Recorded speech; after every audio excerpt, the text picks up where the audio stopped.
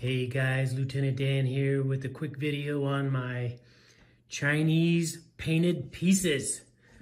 I have been doing a lot of customization since the BBR tourney, and this is one of them. I've been working on the smaller nations, painting them, and then working myself up to the onslaught of the UK, US, Japan, Germany, and so on. But here's what I got. So I really enjoy having these on my table now. They're really fun to look at with all the detailed work that I did.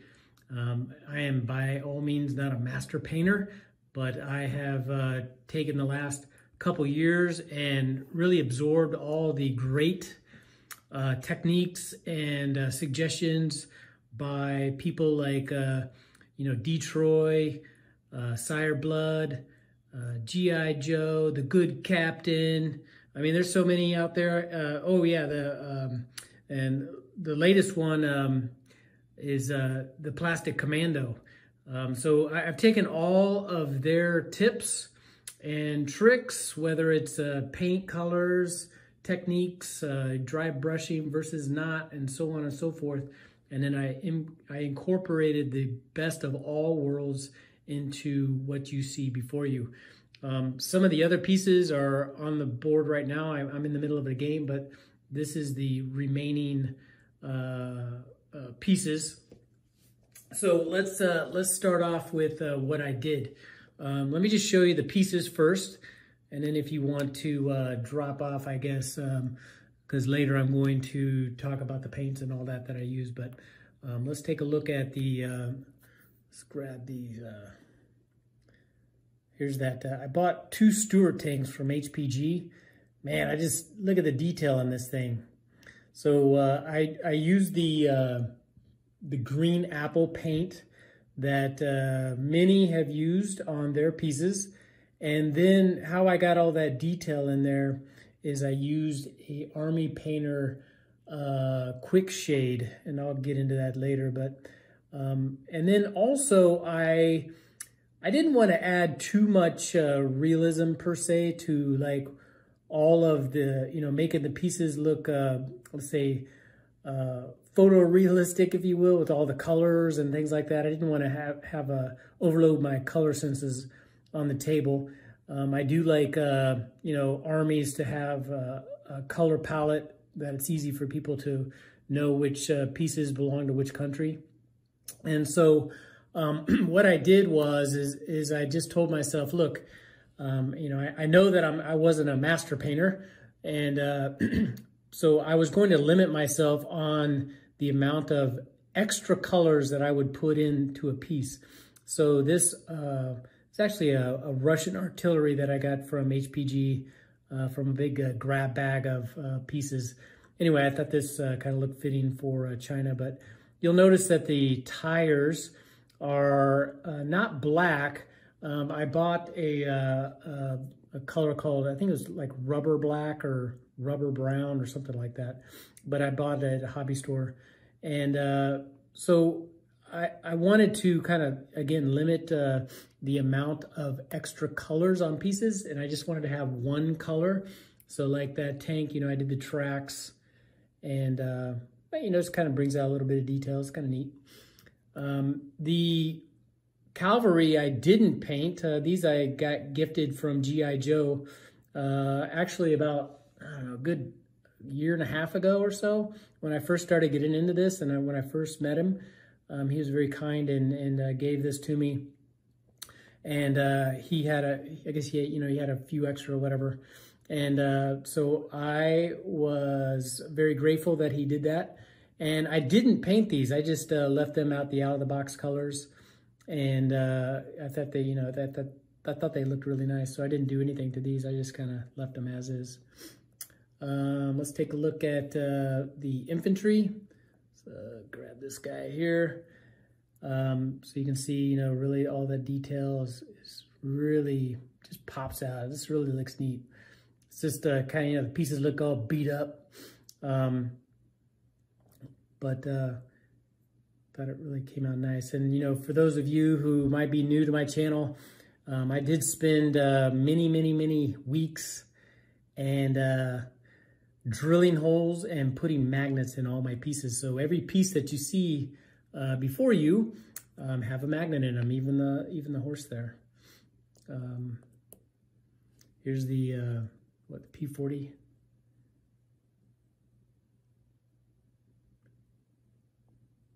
Pretty neat stuff. So I'm really happy how it came out.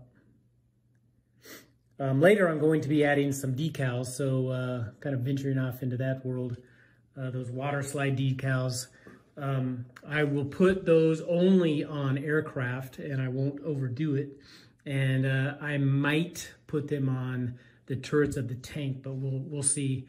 And I'll probably put some hull numbers on the ships. But again, that's a little bit later. All right, so those are my pieces. So what I'm gonna do now, for those who wanna drop off, I'm going to kind of go over all the paints that I used. But thanks for sticking around if you are dropping off. So what I did was I first primed the pieces with this, I'm gonna have to put it sideways here, with this Rust-Oleum flat gray primer, okay? A lot of people use this for their German pieces. Once I sprayed it on, let me maybe back it up a little bit and get out, angle this a little bit. Then once it was all covered, then I used this apple green spray paint by Rust-Oleum. So, and then after that, I would, if there were, in this example, I bought this, that rubber brown. I don't know if you can really see it, but it's definitely not black. I had something black to compare it to, but maybe this thing. You can see that, you know, there's a brown tint to it. It's pretty dark, you know, because the tires aren't going to be pure black, right? They're going to be in mud, and they're going to be dirty and so on. So I just took a real small paintbrush and did my best and worked it around and got it to look like that. So then I let that dry. And then I would use this Army, it's called Army Painter Quickshade, and I did a strong tone. Sire Blood and G.I. Joe and others have used that honey satin polyurethane. You know, they would dip the pieces in there, and then they would dab it off with a little bit of like a napkin or a rag or something like that. And I mean, you know, their pieces look great. I was looking at it more from a kind of a messy standpoint. And I didn't want to have to deal with the dip in and dabbing off and all that stuff. So I saw a video from the Plastic Commando, and you know, if you don't know the Plastic Commando, go to his channel, man. He has some awesome looking pieces, and he showed everybody how to use that strong tone Quickshade to apply that weathering, and you just paint it on. You just actually, what I did per his suggestion is that I use this. I can't. It's a turpentine. It's odorless turpentine. I got a new tripod. Let me maybe just move it up. Here comes the dogs. All right, so let me just lift that up a little bit. And so it's just a odorless turpentine. You can get it at the hobby store. And what I would do is I would use that to thin down the Quickshade. You don't want to put this on full strength because it's going to be pretty globby. And so I would just I would put some of the Quickshade in one of these little palette thingies, the paint holders, in a painter's palette. And I would then take a eyedropper and I would take some turpentine out, and then I would do like, you know, I don't know, for every 15 drops of paint, I would do about, I don't know, 3 to 4 drops of the turpentine. After a while, you would know what consistency to do, so that it just kind of paints on, and then once it's on, I would you know, kind of clean off a little bit of the areas where the Quickshade was settling in and where I didn't want to have as much shade, if you will.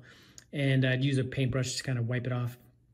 And then after that, I would let it dry for a good day, day and a half, 2 days sometimes. The weather's changing, so it's changed a little bit here, so it takes a little bit longer.